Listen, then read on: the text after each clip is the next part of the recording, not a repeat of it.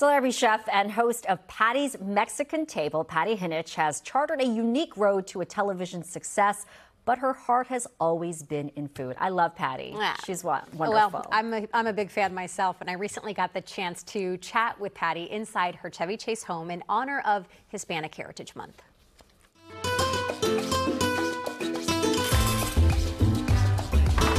You go from Mexico to Texas, politics, and somehow wind up in culinary arts.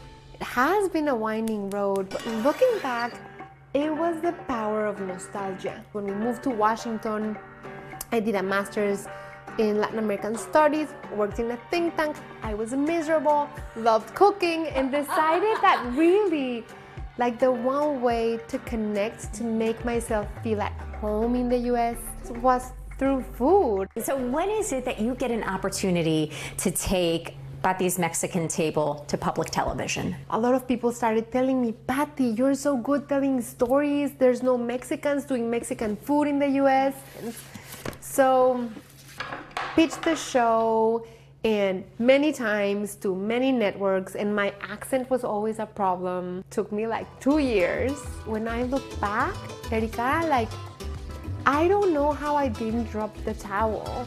So many doors that were locked, like not only locked, like smashed, you know? And my husband would tell me, don't take it personal. Just get yourself back up, dust yourself, and go knock another door. You will find the people, the companies, the foundations that believe in that content. We're standing in the set of Pati's Mexican Table. Was the kitchen already like this, or did you design it with the show in mind? You know, when we moved to this house, I was starting to pitch the show and starting to fundraise for it. But I built this kitchen like this with this island because I thought I was going to teach classes. How many years has the show been in production? Season 13. And we've won 3 James Beard Awards for it. And we've gotten a few Emmy nominations. We've gotten IACP awards and Gracie's awards. And I think it is all a testament to how Mexican food culture and people, it's not me, I'm just like part of the wave. It's like how much Mexicanness is now part of the culinary lingo in the US, and how much Mexicans we've worked so hard to have a seat at the table. You've done all of this while being a mom. So what has that been like for you, juggling all of the things?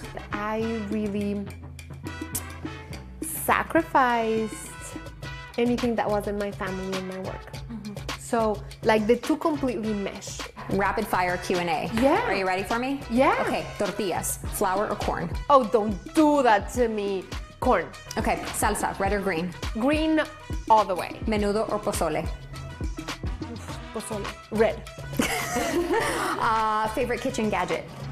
Oh my gosh, my lime squeezer. Okay. It was my mom's. Favorite local restaurant? Okay, Tuamy's. One food you don't eat? Cow brains. Okay. Beef or chicken? Ooh, beef. Favorite meal? Eggs any possible way. Ahogados, divorciados, scrambled omelette. I'm obsessed with eggs. Okay, and last but not least, favorite junk food? Cocoa Pebbles. I love it, Pati. See, and at the end of the day, they're just like us. I mean, I love how she said it's not me. By the way, it's all her. She's so delightful. Her personality, even her voice, everything about her just connects you to her cooking and her culture. And can I tell you that just the way that Pati is on camera, she is the exact same person off camera. She is delightful, and by the end of the conversation, you're like, are we friends now? Totally. Can we be friends? I've never, listen, I didn't do the interview and I feel like we're friends. She is very busy these days. She's working on her 4th cookbook. And of course, she's in the middle of season 2 of the wildly popular docuseries La Frontera, which just picked up another James Beard Award. So our thanks to Pati for allowing us inside her home. A wonderful time we had. She is so great. All right. Fun.